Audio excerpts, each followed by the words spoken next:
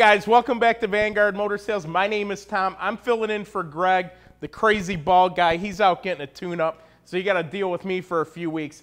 But today we're sitting in front of a beautiful 1965 GTO Convertible, and I'll tell you what, you don't see them like this, guys. Look at the bright work. Look at the chrome. Look at the bumper. The paint is absolutely awesome. You can see yourself for miles inside it. Sitting on a beautiful set of Cragars, BFGoodrich Radial T. This is the epitome of an American classic car. Just absolutely stunning. Frame off restored. Look at this interior. 4-speed, 389. It's ready to go, guys. Remember, at Vanguard, we are non-consignment. That's how we're able to maintain a beautiful quality in our inventory. My name is Tom, by the way. I'm available 7 days a week. I'm the one that will answer your call. Call me anytime at 248-974-9513. Look it down the side of that baby. Mirror finish. Usually on these GTOs, this is all corroded, looking nasty. This is like brand new here, guys. Let me open up the trunk and check out what's inside here. Hopefully no surprises. Wow, look at this guy. Beautiful trunk mat. You got your jack, your spare. Trunk looks absolutely phenomenal. Underneath here, we always check the lips, make sure they're nice and clean. It's got the jack instructions there. Absolutely phenomenal. Remember, we can help with transport, financing, the whole 9 yards. We're a one-stop shop. We'll make it easier than your local dealership. 99% of our sales are sight unseen over the internet, so don't be shy. We've been doing this for 17 years. Call us and we'll tell you how to park this beautiful dream in your driveway, guys. Look at that beauty. Doors are absolutely, all the margins, everything beautiful. So call me today at 248-974-9513 and let Vanguard Motor Sales park this goat in your driveway.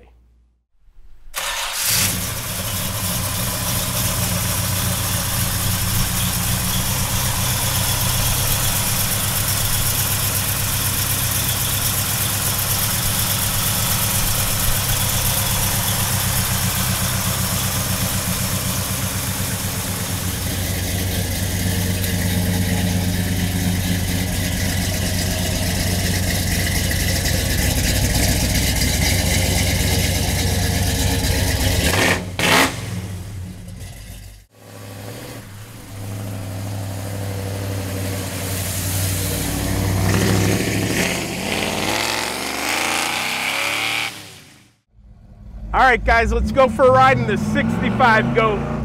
What an awesome restoration this one is. Beautiful 65. It looks like everything's working in the dash.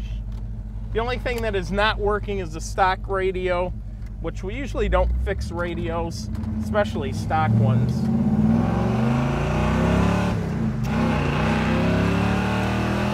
It'll give you an opportunity to put in some good tunes.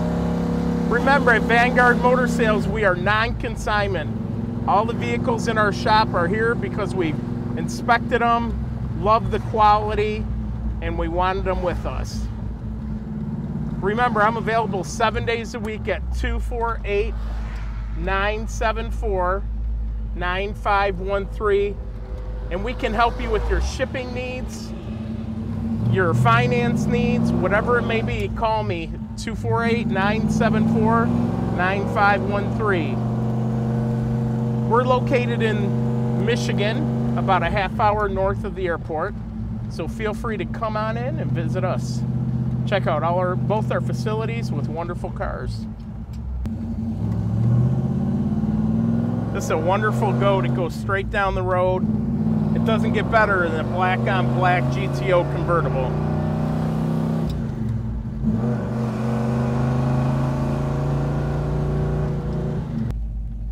So what we're going to do next is bring this into our shop and we're going to do something that nobody else does in the industry. We're going to put this up on the rack so you can see the wonderful undercarriage of this hot 65 GTO. This is our building right here in Plymouth, Michigan, where it all happens. Okay guys, we got our 65 convertible GTO up on the rack. So first thing that stands out to me here, we obviously have a brand new fuel tank in it. Now this car, as you're going to move forward here, you're going to see it does look like it was undercoated back in the day, and most of it looks to still be there. Obviously a brand new exhaust system on it, brand new tires on it. We're going to get to that in just a second. This here is a a Pontiac Style 10 bolt. They have the flutes in them. Rear end here. This is roughly 411 to 1, or it is, right? We actually rolled it over, 411 to 1. It is a limited slip, and of course, you know, factory 4-link style suspension on it. Moving forward to that, we got a set of Flowmaster mufflers.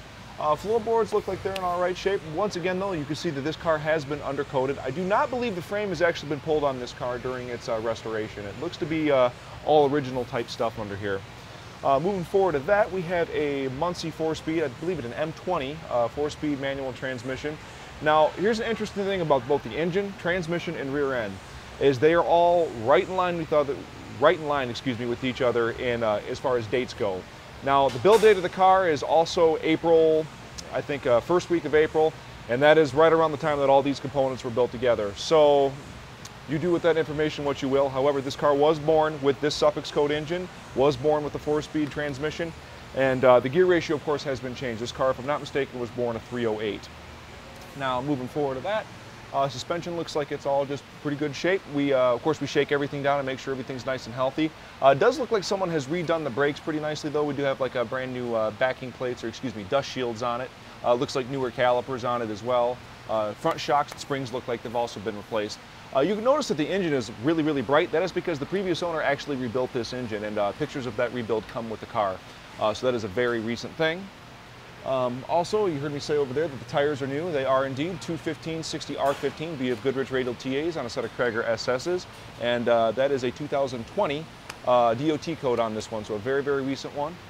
Coming to the back, once again, a little bit more, as we typically find with a lot of our hot rod cars, 255/60 R15s back here as well, and the DOT code is once again 2020, so very, very recent tires. So, that all being said, let's take a look at the 389 under the hood. All right, guys, here it is. As you heard me say underneath there, it is a 389 Pontiac V8. Now, the previous owner did rebuild it. It is a 389 short block with Edelbrock Performer aluminum cylinder heads on it, ARP head bolts, hydraulic camshaft. The intake manifold is an Edelbrock Performer, Edelbrock Performer dual plane aluminum unit. And on top of that, we have a Holley 600 CFM 4160 model carburetor, vacuum secondaries. Good looking chrome dress-up kit on it. Looks to have just a OEM style water pump, clutch fan, original style alternator, and power steering pump. It is a power steering car. Something else here that I see is a brand new master cylinder and booster. Firewall, all that looks like it's in pretty good shape. Just a nice blackout on it. Everything looks as it should. Now, back to the engine and transmission, rear end, the drivetrain, how I had mentioned underneath it that the date codes were all very, very close. What I mean by that is that the cowl tag on the car tells me this car was born the first week of April, 1965. This engine was cast April 10th, 1965. Now, typically your iron predates the car by roughly a month, and that pretty much goes, and by iron I mean the casting date of the engine block and transmission and so on and so forth back. However, we actually have PHS documents for this car, and it's really strange that the engine, transmission, and rear end all match one another very, very closely in date, and the suffix code for the engine matches the PHS documents, along with what the transmission. This car was born a 4-speed, and so on and so forth. So it is very possible that this could be the original transmission engine, if something kind of goofy happened in the factory, like a holdup, but that is the information, and we're giving you that information. Do with it what you will, but it is a distinct possibility. Outside of that, though, this pretty much wraps this one up, guys. If you'd like to have this one in your driveway, make sure to call Tom with the number below. Let Vanguard Motor Sales park this GTO in your driveway.